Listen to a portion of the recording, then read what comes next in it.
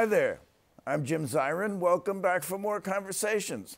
Walter Russell Mead is with us. Walter is one of our leading and most influential foreign policy thinkers. He has written 5 published books on American foreign relations, the latest of which carries the sizzling title of The Ark of a Covenant: The United States, Israel, and the Fate of the Jewish People. He is a professor at Bard College, the Global View columnist at the Wall Street Journal, and I can tell you, to paraphrase the old E.F. Hutton slogan, when Mead talks about American foreign policy, everyone listens. I'm really thrilled to welcome Walter Russell Mead to the program. It is great to be here. Just thank you for having me. Well, congratulations on many fronts, but congratulations on your book, and congratulations that the New York Times has selected your book as one of the 100 notable books of 2022. And in the same group as poetry, fiction, memoirs, and there you are, Fate of the Jewish People, The Ark of a Covenant. There you go. I once had an intern who told me, Jews are news. Well, that may be so. When you think of foreign policy now, you think immediately of Ukraine and China and Russia and Iran. Israel is kind of on a back burner these days. It's almost boring. Now your book comes out. But why did you decide to write this book? Well, because there's a line in the book where I say, Israel occupies a speck on the map of the world, but a continent in the American mind. And if you want to understand how Americans think about foreign policy generally, and kind of how public opinion and strategic interests in politics shape our foreign policy, it turns out that, that studying this little country and our relationship to it opens a lot of doors. Well, let's start with American Jews, because everyone seems to blame Israel on American Jews. It's a trope. Everyone seems to blame our foreign policy on the Jewish lobby or American Jews. Kennedy would from time to time speak of the Jews as kind of the focus of an Irish politician. Someone named David Chappelle, a comedian on Saturday Night Live, took some heat because he talked about the Jews running Hollywood. Now, are the Jews a team like the Carolina Panthers, that they have a sense of shared purpose? Right. And maybe like the Carolina Panthers in a really bad year. But, I mean, there are rumors out there that Jews have a lot of different opinions and points of view. And well, that accounts for their unfortunate history. Right. Well, I did, at one point, I kind of half-jokingly suggested to the publisher that the subtitle should be, "Don't Blame Israel on the Jews."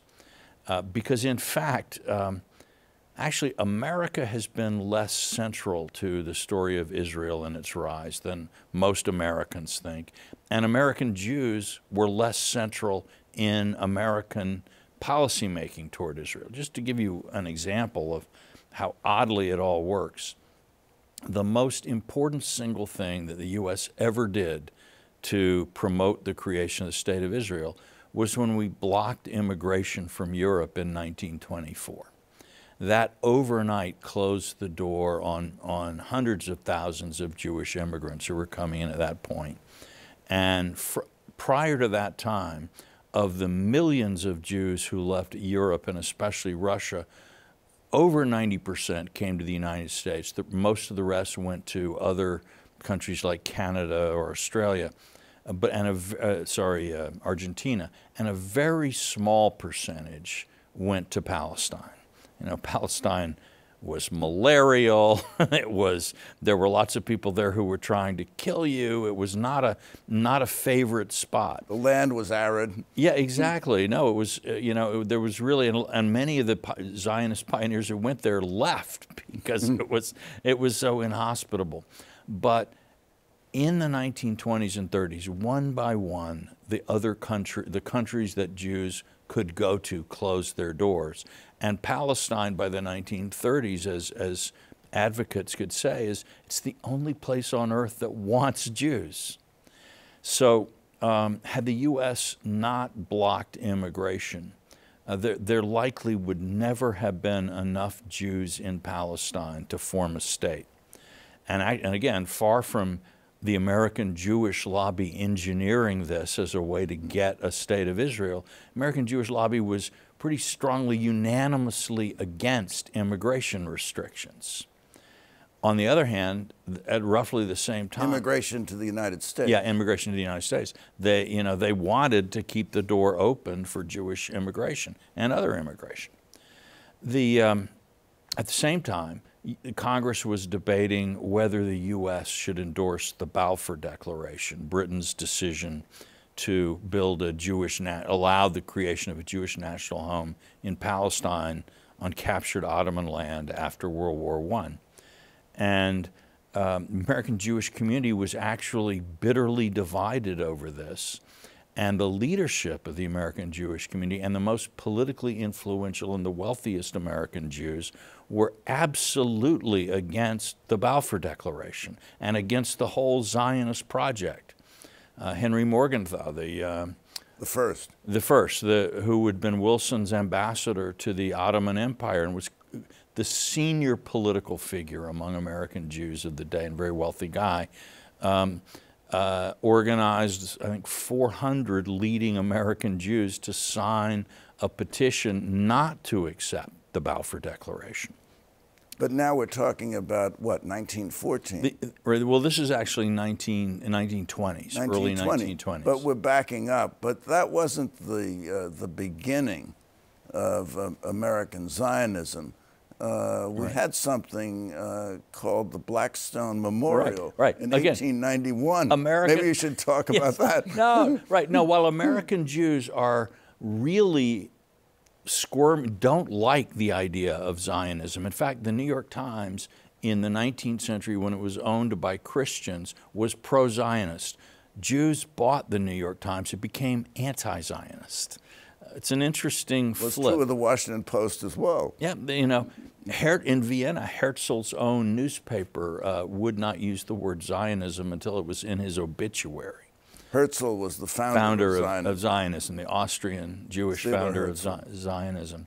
Yeah, so 2 years before Herzl wrote his book, Der Judenstaat, the Jewish state, which is kind of the charter of the modern Zionist movement among West European Jews, 2 years before then, President Benjamin Harrison is sitting peacefully in the White House, not bothering anybody, when the Secretary of State comes in and hands him a petition asking him to help establish a Jewish state, use America's diplomatic influence and so on to establish a Jewish state in Palestine.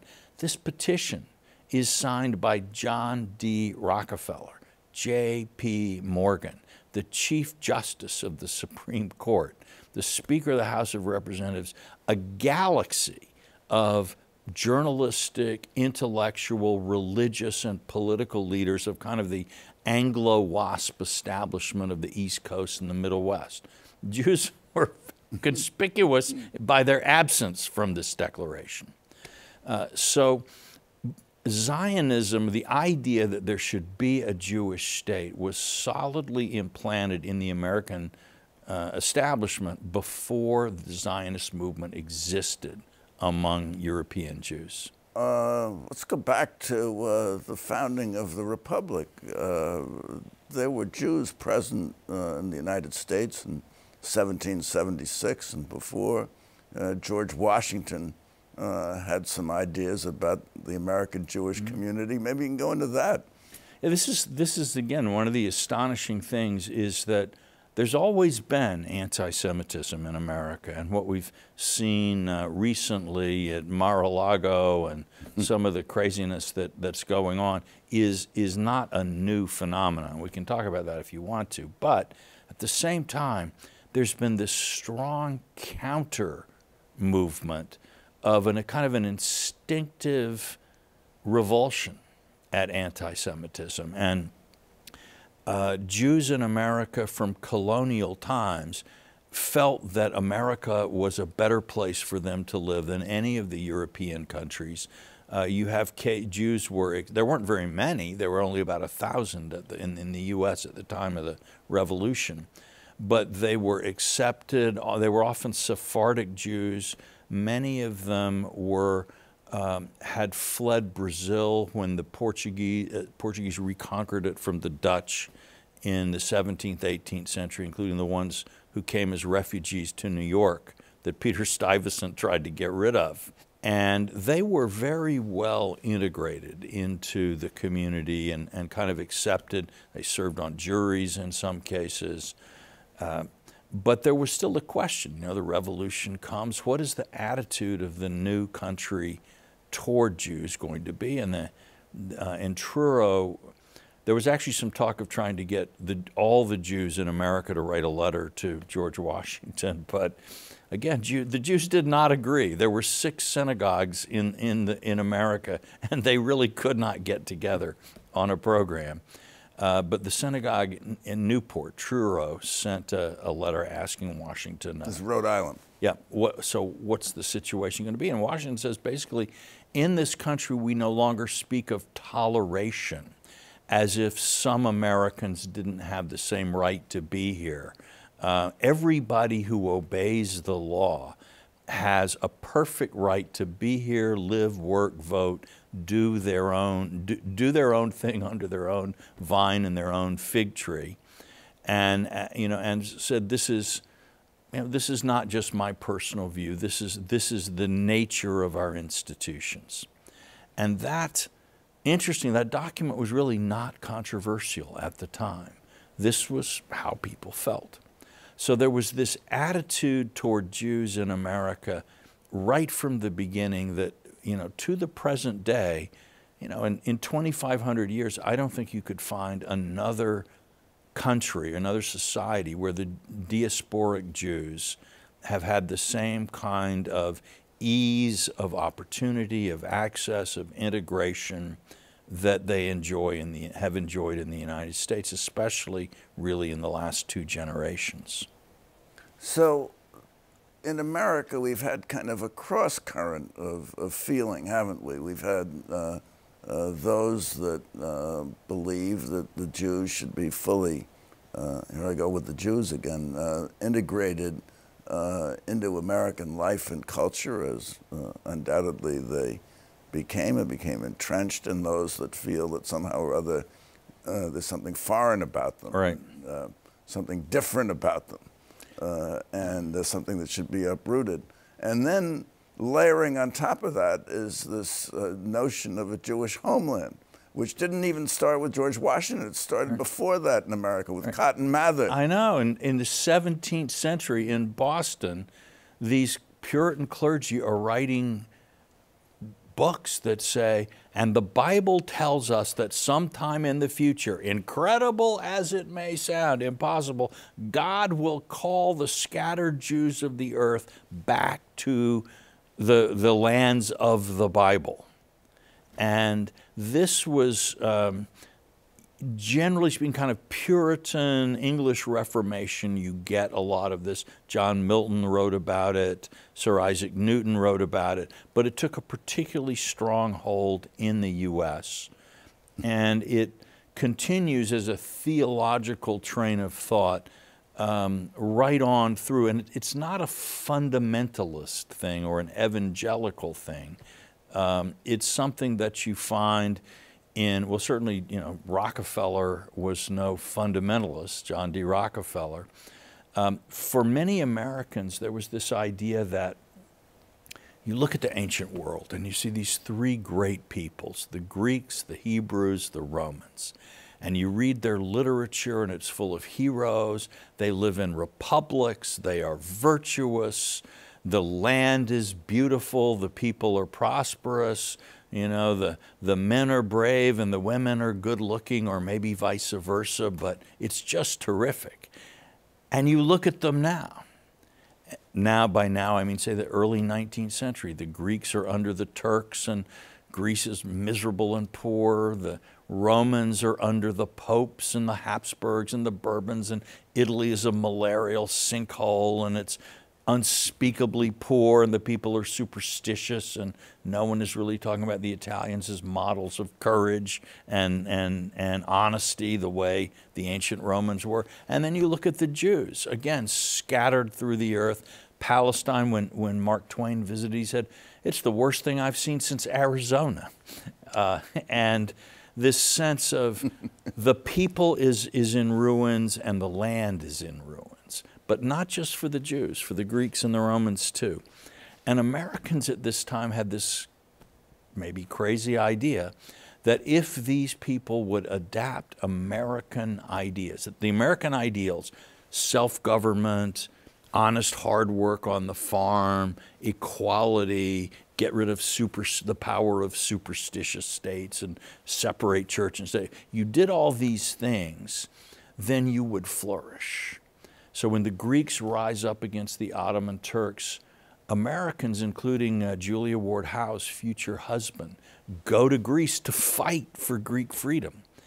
And there's a huge vogue, fashion for the Greek freedom fighters. It's kind of like Ukraine today or something. Same thing with Italy. They actually offered Garibaldi a job as a general in the American Civil War, but people were so excited by the Italian Risorgimento, and they thought, okay, this can happen to the Jews too. If only they take up farming.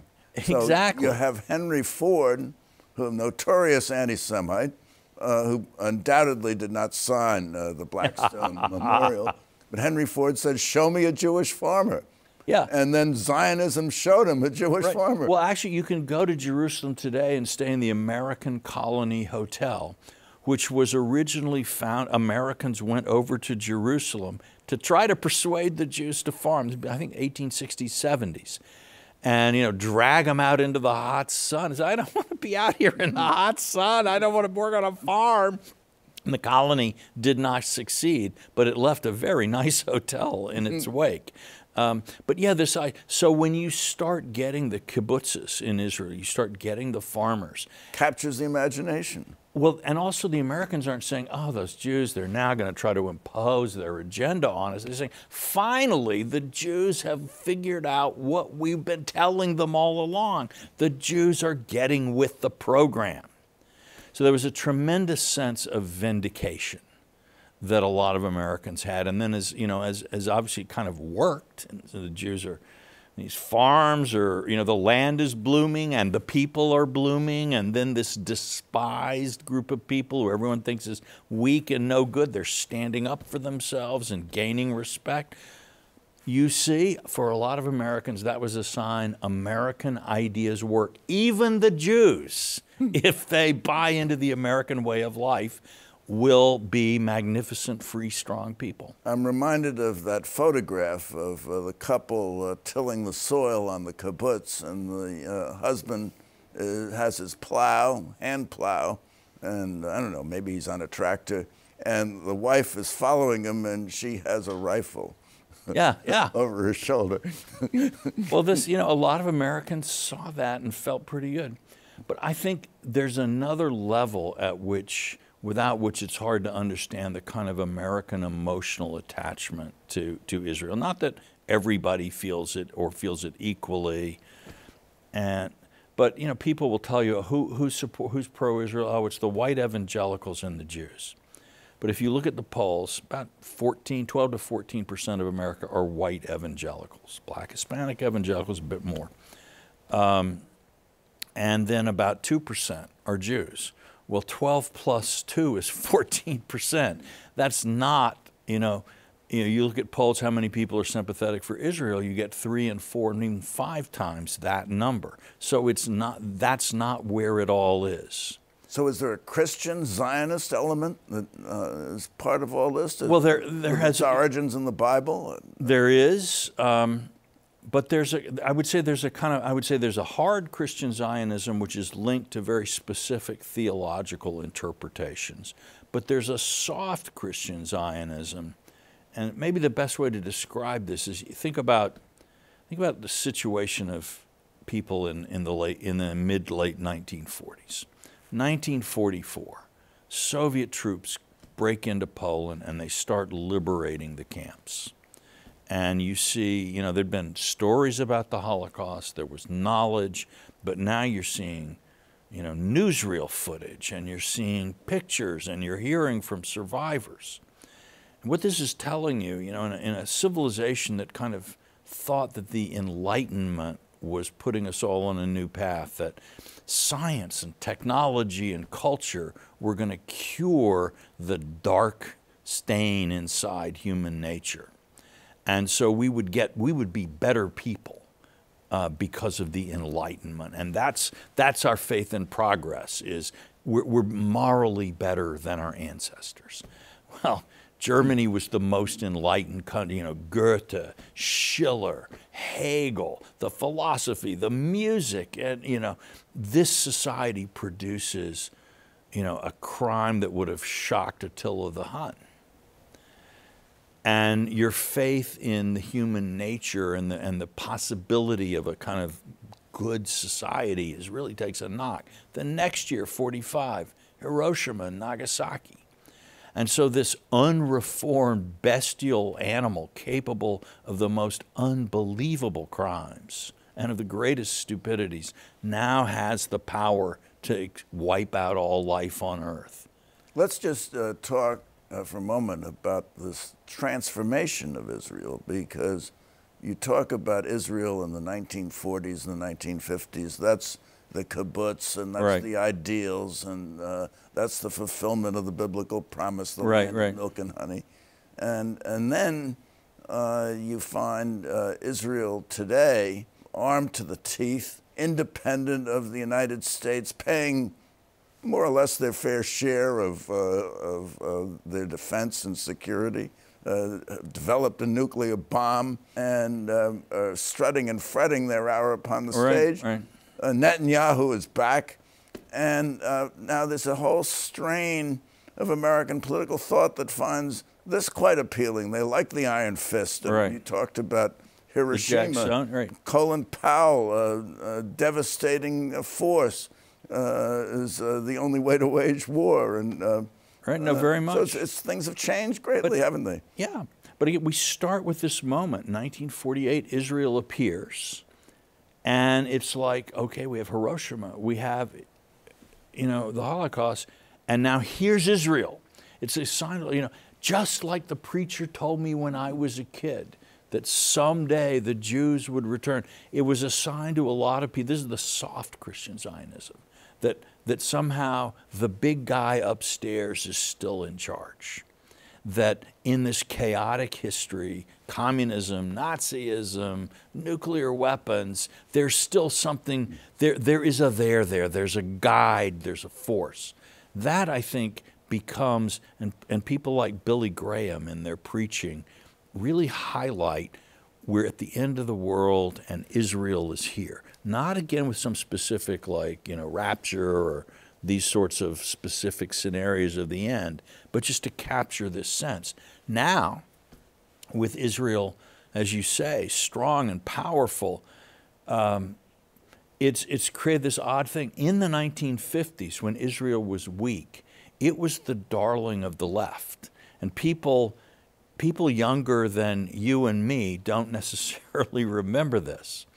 But in the 1950s, Israel was a great left-wing cause. The Democratic Socialists of America used to identify Israel as the poster child for socialism because, everybody say, well, socialism, no one will be free. They say, look at Israel, which was far more socialist in the 50s than any of the West European social democracies. And they've got free elections. And they say, well, but socialism can't build a strong economy. Well, look at Israel. They're taking in all these immigrants and refugees, and they have a strong national defense. Socialism works.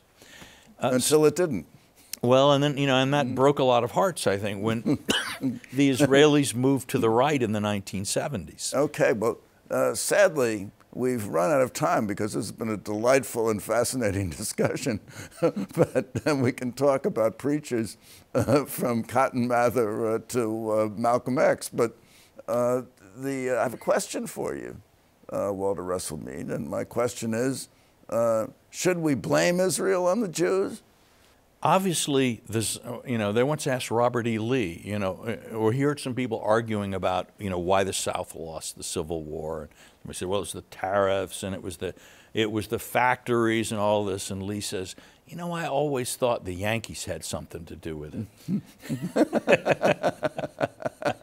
it. So I am going to say that I think, you know, the Zionists had a lot to do with it. Without the Zionists, there would be no state of Israel. But the Zionists did not sort of say, we're going to mobilize the secret Jewish power that rules the world and will force them to give us a state. That runs Hollywood. Right, right. You know, runs Hollywood, runs the banks. And the State Department. Right. State Department, the Jews had very little success. You know, one weird thing is the U.S. has actually spent more money and more diplomatic capital to build a Palestinian state than it ever did to build a Jewish state. That if you compare U.S. attitudes toward the Palestinian national movement after 48 and the Zionist movement before 48, you should be asking, who's the Palestinian lobby if you want to have conspiracy theories in American politics? So can we blame Palestinians on the Arabs? But in any event, that's another subject for another time. That's a whole other subject. But and so I have to thank you for coming by, and thank you for coming by. Tune in next week for more conversations. Meanwhile, take care, be well, and all the best.